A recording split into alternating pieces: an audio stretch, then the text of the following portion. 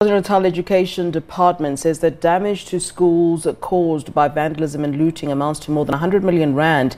The department says that a total of 144 schools have been affected.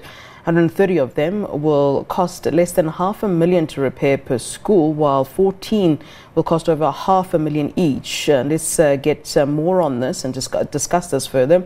We're joined via Zoom by KwaZulu-Natal Education MEC, Kwazi, Mshengu. Mr. Mshengu, always a pleasure to see you. Thank you very much for joining us here on SABC News. Thank you, Sisflo, and greetings to you and to the viewers of SABC. Well, it wasn't a great start, not smooth sailing at all when it comes to the return of schools. Where are we right now, and have things significantly improved from the first day when we heard quite a few of those complaints? What's the situation now in KZN?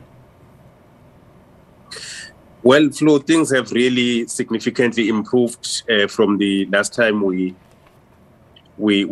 the first day of schooling. We have been working flat out to make sure that all our schools are indeed operational, including the schools where they were vandalized during the civil unrest which we had experienced in the past few weeks.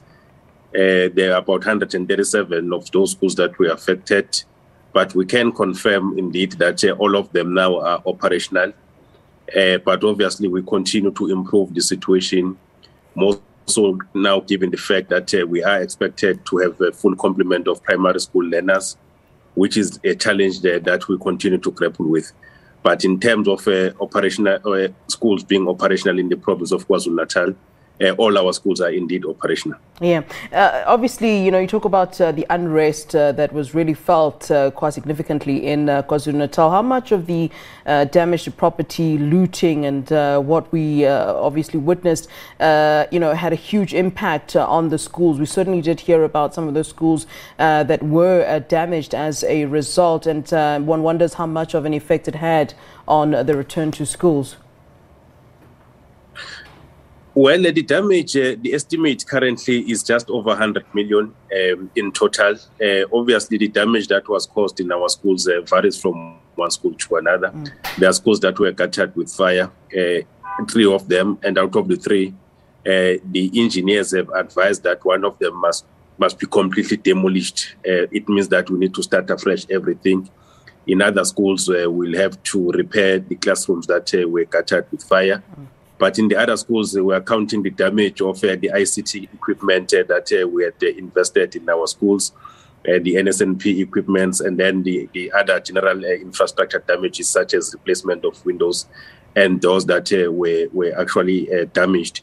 But in total, the current estimate is just over about 100 million that we need in order to repair these schools. We must also indicate, Sisflo, that unfortunately, this damage adds on the damage that is currently within the backlog in terms of repairing of schools. You will remember that in the past we have been reporting schools that have been damaged and vandalized by criminals. Yeah. But there have also been schools that have been damaged by the inclement weather conditions.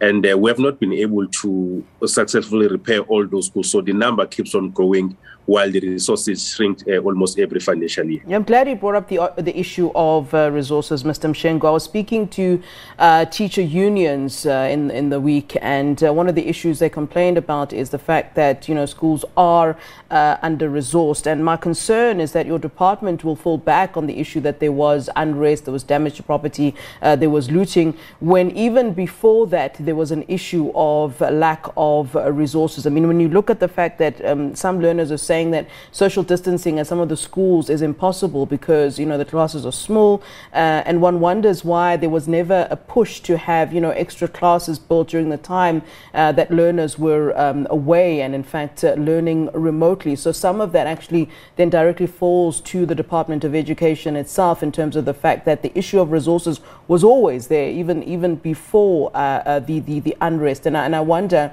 if that's something that you look at and say that is something that we were in fact responsible for. The issue of resources, Sisflo, has indeed been a challenge for quite some time now, and we have been raising this matter both internally within government, but also we have been quite frank with the public to say the department continued to operate under strenuous financial position. This financial year, we lost about 6.3 billion that was cut from our budget, which means that a number of projects, including infrastructure projects, then got affected. And whereas it included even the placement of educators in our schools was also affected. So the issue of the damage suffered during the unrest actually added on an already strenuous department, which was unable really to afford everything that it intended to perform.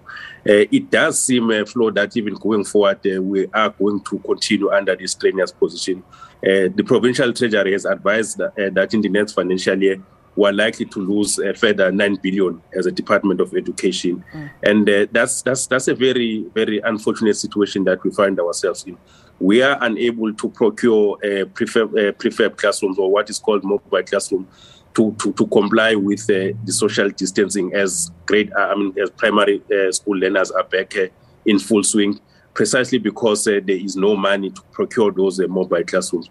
Just today, I signed off a letter to the minister to say we're unable to have all primary learners, or rather all schools, primary schools in the province accommodating all learners as the directives have been issued, demands us to say all primary learners must come back to school, precisely because there's congestion in classes, and we're unable to meet the 1 meter social distancing that is required. And we have said in the letter, we request the authority of the minister to basically allow us to continue in those affected schools with a rotational timetable, such that learners will continue to alternate the dates.